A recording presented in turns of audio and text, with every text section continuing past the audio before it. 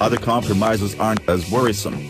There's only a minuscule change to trunk space. Good news, there wasn't much to lose and only a 113-pound weight penalty that comes with those metal panels and power mechanisms.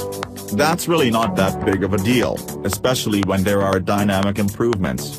Engineers retuned the suspension slightly, both to counter that extra weight and to address the regular Miata's tendency to land on its bump stops when pushed hard.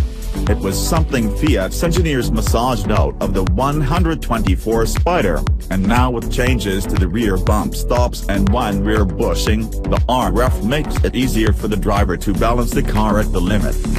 The steering was also given a little extra effort and a bit of slack on center, but it's not such an obvious change that we noticed. And really, unless you drive the snot out of both cars back to back, it seems unlikely that you'll be able to tell the RF and regular convertible Miata apart. That's a very good thing.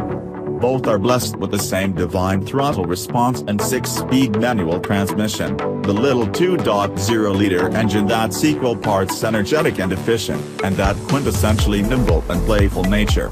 It's a Miata through and through. However, it's also a more expensive one. For starters, it can only be had in club and grand touring trim levels. There's no base sport.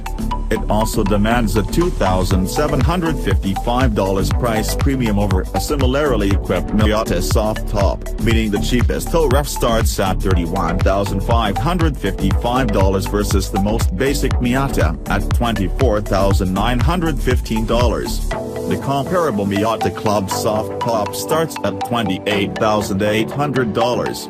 There aren't any feature content differences apart from an upgraded instrument cluster display, the power-operated top, and exclusively optional machine gray paint and tan leather.